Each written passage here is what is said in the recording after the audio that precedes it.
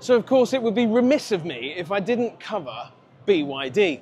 BYD have gone big in the UK and across Europe really in terms of their marketing and everything like that, especially in the cars, right? So we've got trucks here and we've got a sort of a tug that would operate in and around the ports. It looks very, very familiar.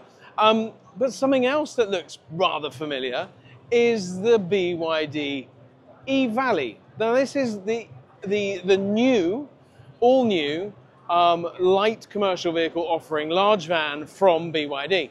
Now it's going to come in two sizes. It's going to come in a 14 cubic meter and an 18 cubic meter. It's going to come with, on the larger version, 700 kilos payload at 3.5 tons, which of course is not enough. So that's why they're going to offer a 4.25 ton version with 1,450 kilos of payload, which will be excellent. Now, I don't know if you recognize this sort of shape here. It looks very like the arrival van that is now not going to come. So I'm actually quite happy that this is in the offing. Let's have a look around the back. So at 18 cubic meters, of course, this is very large, but it's nice and easy to walk in. Let's let the camera do some adjustments. There we go. And also we've got the through loading bulkhead. Now you can just get in here. It's a complete secret. You're not allowed to know. But I've been inside this cab area and talking with the designer, but I didn't know he was the designer until I'd said, wow, this feels really good.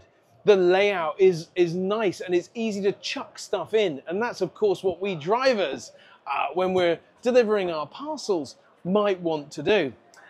We will chuck our keys, we'll chuck the bottle, we'll chuck all of those other bits and pieces, but it doesn't feel compromised. It doesn't feel cheap and nasty. It doesn't feel full of hard plastics that are harsh. It actually feels like a nice place to go. Now, this is a pre-production model, so it may not get to market with all of that stuff. But it's a bit of a beast, and we've got the big mirrors here. Now, these could be replaced by digital stuff. 360-degree cameras. We've got all of the stuff around the front, the parking sensors, but also a camera at the front, helpfully as well. Obviously, the pearlescent paint won't stick around, I don't suppose. But 18 cubic meters, 1,450 kilos payload, 80 kilowatt-hour battery coming as standard. It's going to carry it around 160 miles or so. Could be quite good. They're talking 10 to 80% in charging in under 30 minutes. So that suggests a sort of 150 or north of DC charging kind of capability.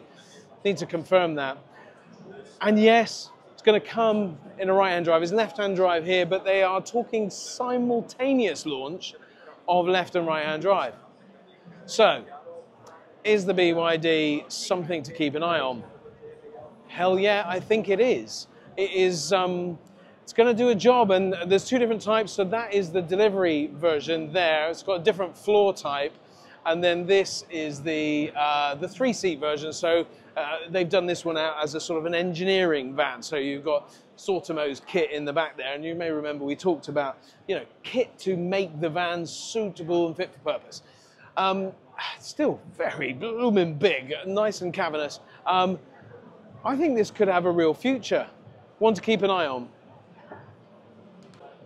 Special thanks to Peter Keeler for talking me through all of that stuff. Have a great day, everybody.